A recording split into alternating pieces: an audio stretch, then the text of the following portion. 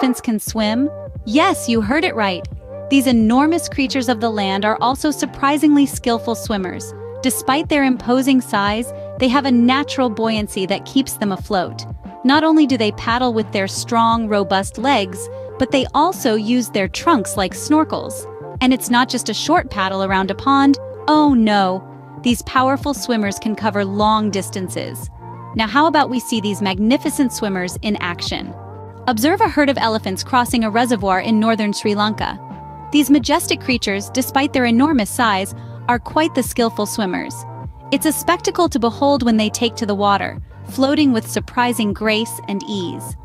Like many mammals, elephants are natural-born swimmers. Their bodies provide ample buoyancy, allowing them to stay afloat effortlessly. And how do they move, you ask? They paddle along using their mighty legs, propelling their massive bodies through the water with impressive strength and endurance. But the real marvel is their use of their trunks. Acting as natural snorkels, elephants can breathe easily while swimming, their trunks extending above the water's surface. This unique adaptation not only aids in their survival, but also allows them to swim long distances.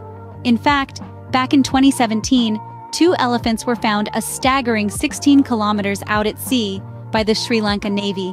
These elephants are not just surviving in the water, they're thriving. Even while swimming, elephants know how to have fun. Amid the aquatic journey, they take a playful break. Splashing around, these gentle giants interact, their trunks intertwining in a jovial dance. A lively scene unfolds, a testament to their spirited camaraderie. Even in the water, their playful nature shines through. So, there you have it. Elephants, these unexpected swimmers, navigate waters with grace and skill. Not to forget the astonishing incident in 2017 when 2 elephants were found swimming 16 kilometers out at sea. Next time you think of a skilled swimmer, don't forget to include elephants in your list.